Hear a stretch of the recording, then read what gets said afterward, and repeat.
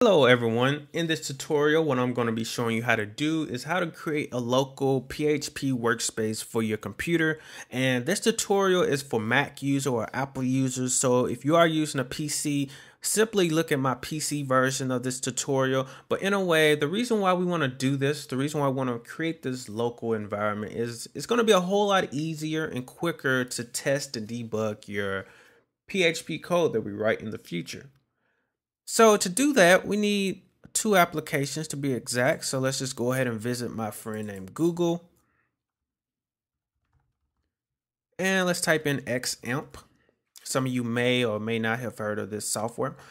So click on Apache Friends XAMPP, and here you'll see a list of platforms that XAMPP supports.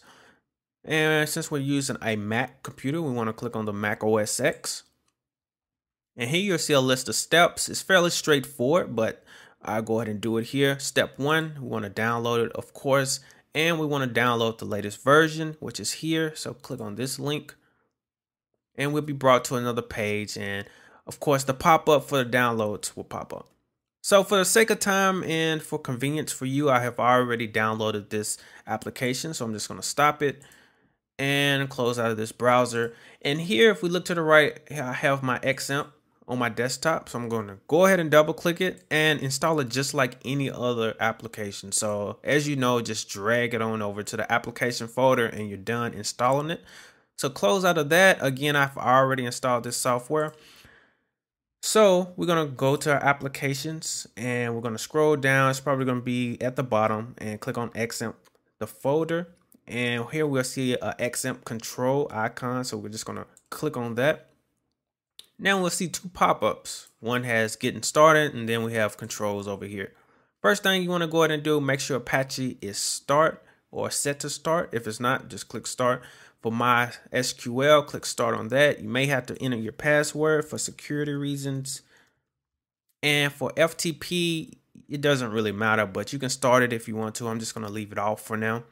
So the important thing is to look over here to the left, getting started. It really gives you everything you need. It tells you exactly where to place your files and how to access your local web server if you want to look at it from that standpoint, as well as some MySQL information when we get into that in the future. So to make sure XAMPP is running correctly, again, we want to open up our web browser and go to this link it has here, HTTP localhost. So I'm just going to type that in, or you can click it.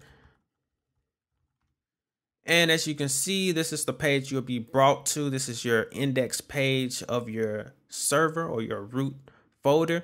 We can change this, but I prefer to keep it this way because it has a lot of shortcuts to different things that I may want to access. So this is all you have to do to create the local workspace. This includes Apache, the PHP, things that may be quite difficult for others to install. So this is a really great free application that I definitely recommend, and is what we'll be using in the future tutorials. So next, once we have the application XAMPP set up, we want another application, and this is a text editor. The text editor that I enjoy using, which is free, is Text Wrangler. And you just click on this bare bones software. And here you're brought to a page, and just scroll down until you get to how do I get Text Wrangler.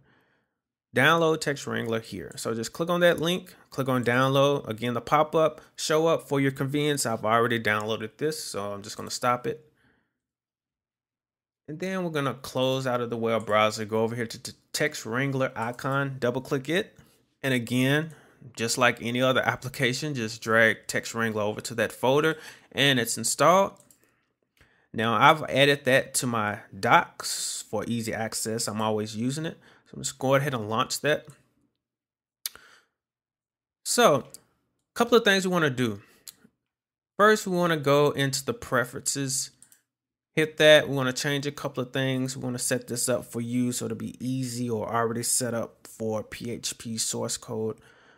So we're going to go into languages, and for install languages, if I can speak, we want to scroll down to PHP, and we want to make that default if it's not already. For me, I've already set this up, so go ahead and click on make default. Next, click on options, and then here we want to go under editing. We just make sure everything on your screen looks exactly like it does on my screen. So here you can see we have more settings and different configurations that we can set. We also have colors, which is great, and is another reason why I really like this text editor, is because I can really customize it to my own personal needs. So for the comments, this is probably one of the only things that may be different for you right now. I prefer to have it green. It really stands out so I can easily read the comments for the different components in the source file. And the next thing we want to go to is text status display. Again, make sure your screen looks exactly like mine. One of the few things I believe that isn't checked on yours will be show line numbers and show tab stops. So these two things are very important. Make sure those are checked. And that's about all you need to really configure in here, unless you have some of your own personal preferences. All right, so before we continue here, there's something else that I should show you. So let's go to Finder and let's click on Applications, and let's scroll down until we see XAMPP. Click on that folder, and here you'll see more folders. Now there's only one folder that we care about here, and that's Htdocs. Now, for some of you all who own web hosting accounts, you know there's a certain folder or root folder that you have to upload your files to if you want visitors to see or access. So let's try to think of that folder here on our local server as the Htdocs folder. So click on that, and as you can see here, it already contains some files and some folders. And we could have already assumed that, because when we went to localhost, in our web browser, we was brought to this page, had some colors, had some links and everything, so we could assume that XAMPP already by default has a couple of folders. Now, the reason why it's going to this XAMPP here instead of just localhost is because of this index.php file. So we click on this and open it, we can see what that file contains. Now, all this file is really doing is directing your web browser to this folder here, which we can see here. It's appearing XAMPP. So by default, I prefer to keep it this way, because here you can see we have a lot of different things we can check, right? So we really don't want to change this. And again, for you guys who already own web hosting accounts, you already probably know a way around this. We can create a new folder, right? We can create different areas in our account, such as a new website, or if we want to store images or some downloads, whatever you want to do. So let's go ahead and do that. Let's create a new folder. And I'm going to name it the PHP Basics. It's really up to you what you want to name it. I'm just going to name it that. So I click in here, or let's click on PHP Basics. You see it's nothing there, right? So if I go there in my web browser, the way we do that is just type in that folder, PHP Basics. And as you can see, there's nothing there. That's correct. So let's change that. Let's try to test to make sure everything's working correctly. So something to mention here about text wrangling. For the majority of my tutorials, I'll be using shortcuts. I won't be going to File and then clicking on Save, or File to create a new file. I won't be going to File, New Text Document. So this is just something to note, but the shortcuts are listed to the right.